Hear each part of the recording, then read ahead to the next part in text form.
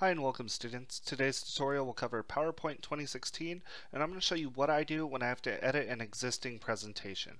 So let's say I just downloaded this PowerPoint file from somewhere on the internet. First thing I want to do is I want to go to the File tab up here in the top left. It'll take me to the Backstage menu and I want to go to Save As. And Save As is right there, and then I can save it to wherever I want on my computer. Keep in mind that when you go to Save As, it's saving it to a new location. So if you just downloaded it from the computer, or from the internet rather, it's going to go most likely to your Downloads folder. So it's always a good idea to hit Browse right there and choose a new location for it.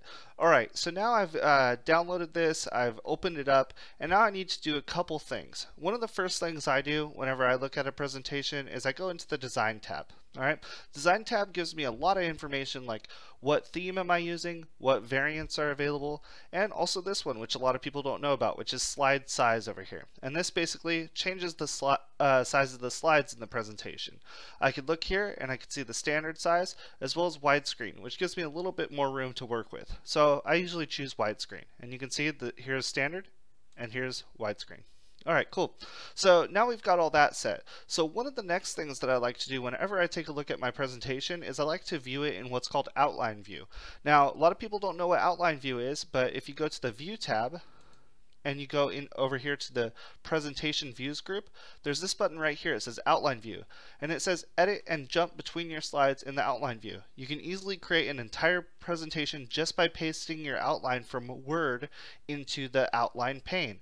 Alright, so in Microsoft Word, there's an outline mode where you could basically copy and paste right into here, into PowerPoint, which makes it very easy to create entire presentations very fast. So you can see an outline view.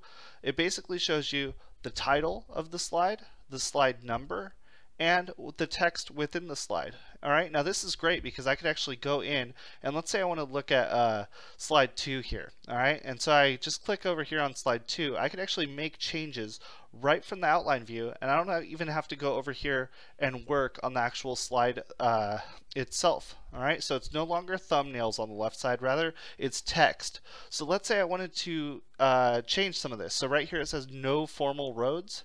I could actually click right after the word roads and I could type in or facilities.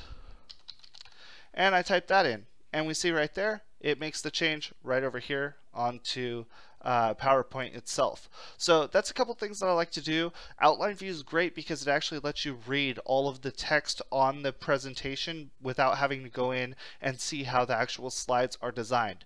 That way I could pretty much take a look at what's going on the presentation as far as text, and then I could look at design second and make sure that the design is the way that I want it to be, and then I could worry about making the design changes after that. So hopefully this video helped you out, helped you maybe consider a few things if you download a PowerPoint file from an email or from the internet. What are some good things to look at first? So hopefully this helped you out. If it did, please give the video a thumbs up, consider subscribing to the channel, and if you have any questions or comments, please put it in the comment section below. Thank you so much and have a great rest of your day.